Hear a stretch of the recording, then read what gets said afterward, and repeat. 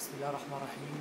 نحن شركة أم للخدمات الطوئية سنقدم عرض عن شرح آلية استخدام جهاز إيكو سونوس 5500 من شركة فيليبس الأمريكية. بداية سنتحدث عن أقسام الجهاز. لدينا شاشة 15 إنش، لدينا حامل بروبات